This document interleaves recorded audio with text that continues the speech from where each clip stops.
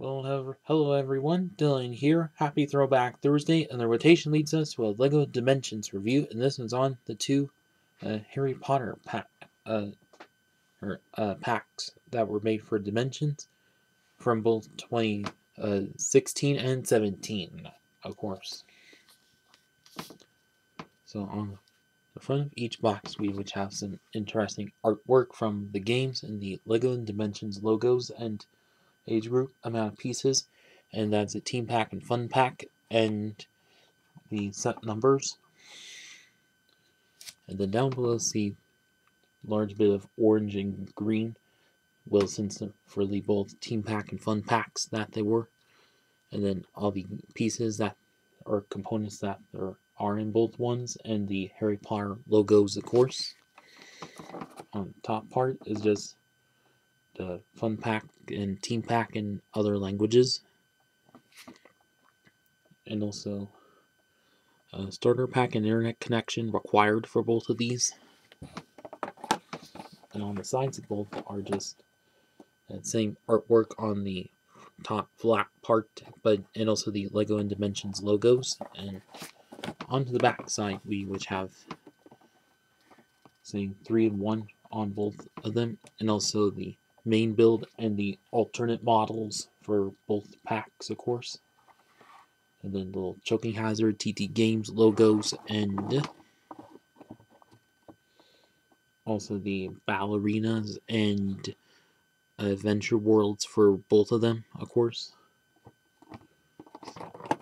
And that's about it with the meat boxes. And now onto the two instruction manuals, which kind of the same pictures as the front flat parts, of course.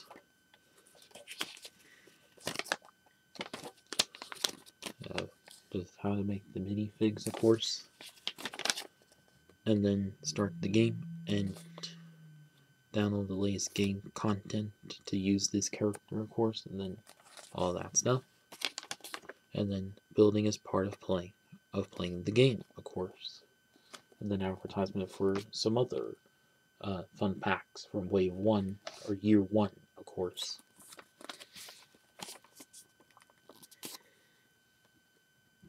And then advertisement for some fun packs from Wave 2 or Year 2, which that expect for a future Throwback Thursday, of course. And then level packs of Year 2, of course. And some of the team packs, of course.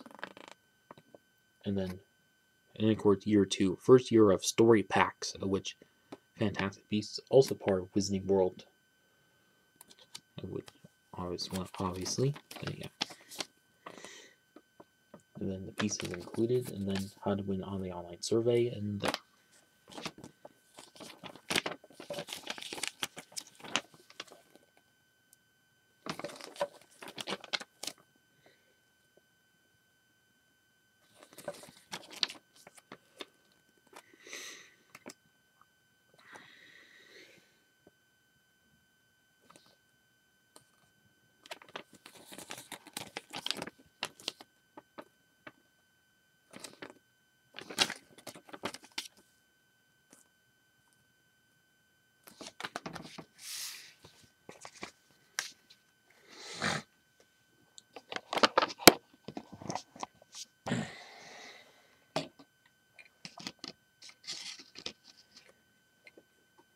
And so now, on to all the minifigs included with both packs.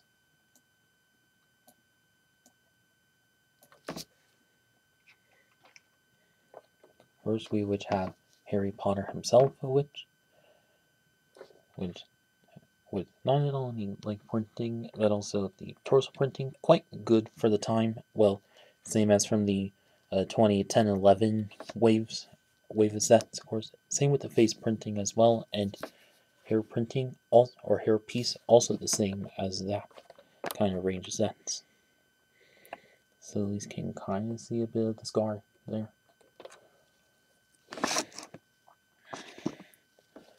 And then, and of course, still having the semi-smallish bar piece for the wand with all of these.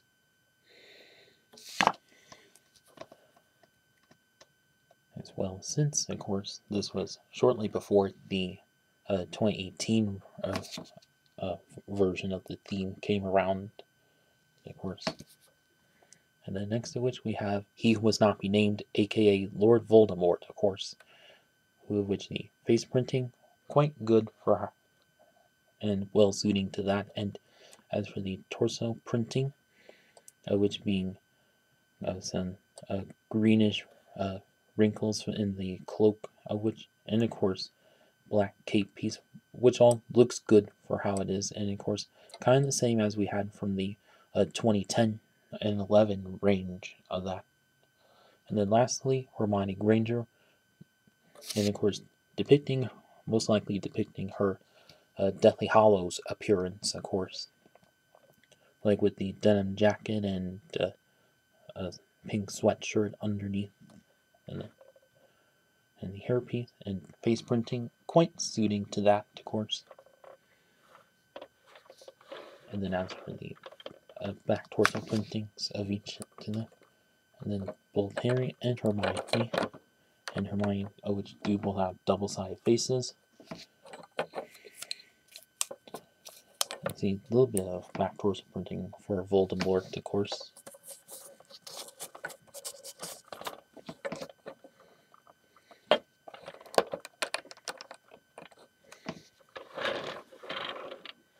And then as for the base plate pieces, as for Harry's, which just the Gryffindor symbol and his signature scar mark. And as for Voldemort, it mostly has large snake around it, representing either the basilisk or Nagini, of course. And then for Hermione, also the Gryffindor symbol and the Deathly Hallows symbol, obviously. So quite good big selections for both of these. And of course, as for Harry and Voldemort together, can display the big climax part in Deathly Hallows Part 2, of course. But yeah, and that is about it there. And on to the first of the builds is the Hogwarts Express. Well, as you can see, resting on a trans orange cylinder and a toy tag of dimensions, of course, as all builds in dimensions do. And as for the build itself, kind of similar to most mini Hogwarts Expresses we've previously had in like polybags and all. Well, we did have one polybag, but it was a little bit larger than this, but at least kind of neat seeing a small version of that here.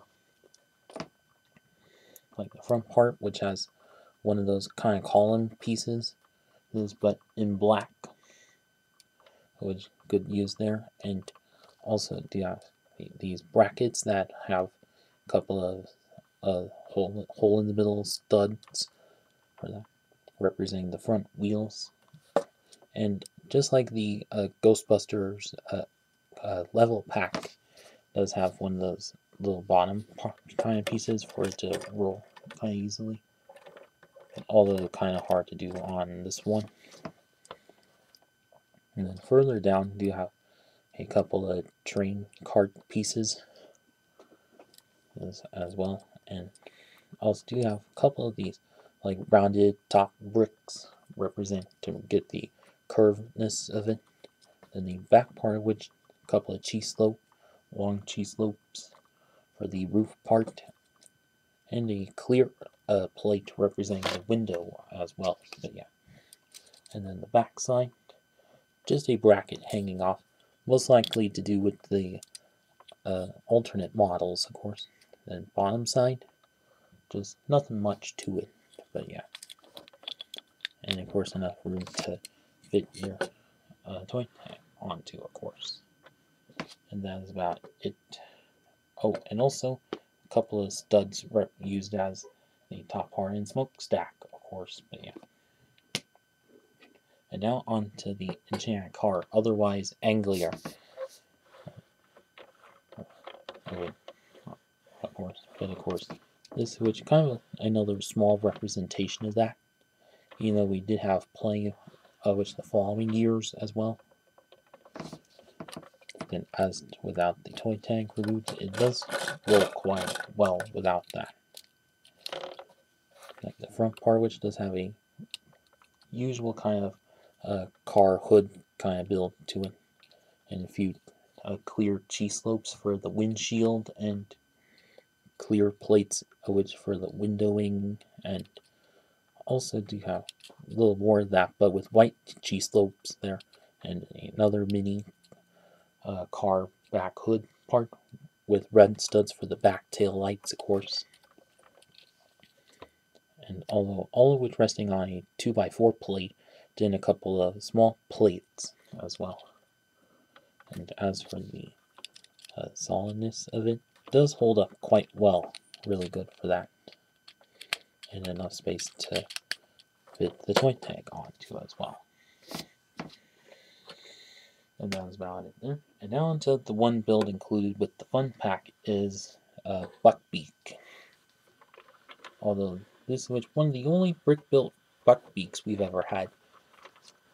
Well, and of course did have that kind of odd-looking one that came out in the prior years of which, and then finally in 2019 got the new updated version, which did get different prints a couple years after, but yeah. You see, all of which resting on a few clear bricks. That is all on the toy tag, of course. You do have a couple of tan cones and clips for the front legs. Although I think could have worked out as well in white or gray. Most likely gray for that. More suiting to that of Buckbeak.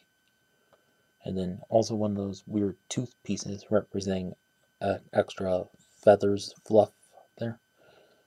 And a large cheese slope going up to be his front chest part. The head build of which done quite good for how it is, although kind of reminiscent of the Raptor Blue build in the Jurassic World team pack.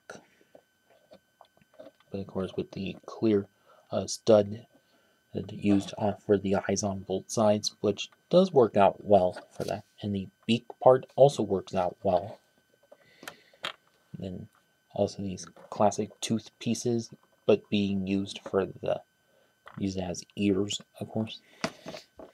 And then further down, do you have the little wing pieces that we first seen in Legends of Chima, but used for his wings, of course. But although it's kind of a bit like kind of inwards, not like up higher. I think should have been up higher, but whatever. And then the leg parts consisting of mostly a large curved slope and then a little cheese slope for the feet.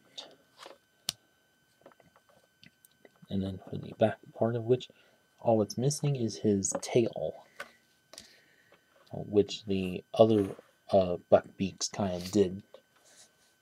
But maybe they just couldn't figure out how to make extra pieces, or couldn't figure out how to add a tail into this. And of course, needed to save these pieces for the alternate models, of course.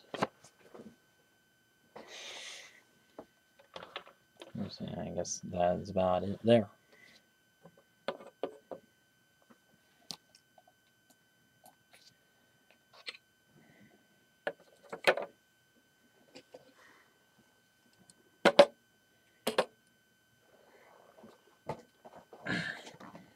And so now on to the final verdict on both of these. Overall, I think these which are quite good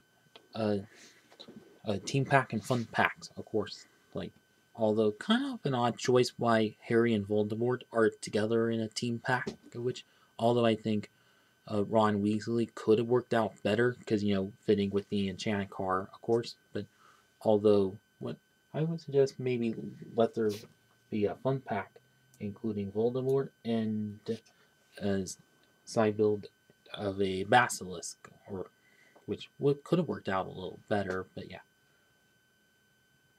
And then also maybe a fun pack of Rubius Hagrid with a side build of Norbert or whatever. Maybe that which could have worked out, but whatever. And as for the mini builds in each one, quite good representations of how they are. Although Buckbeak, I think, could have been a little better, but of course, since these are earlier sets, I can kind of still forgive it. But of course, we did get better in the following couple years of that. But yeah, and of course, they would kind of fair price points for how they were if it weren't for the toy tag base plates on them. But yeah, and of course, but also the minifigs were kind of bit reuses from the previous waves from 2010 and 11, but and of course that's kind of how some minifigs in the Dimensions line kind of were. But yeah, but at least, but then they got better with the 2018 version of the Harry Potter theme, of course. So these, which were kind of sign of times where they just had to make do with what there was. But yeah, and that's about it with it. And so now, if you still have these sets from back in the day, well, I hope you had some good memories of them. And for those of you who haven't and still have access to these sets or add-on packs, then definitely pick them up. eBay, Bricklink, Mercari, whatever. And that's about it with this video. Please like, comment, share, and subscribe. Thanks for watching.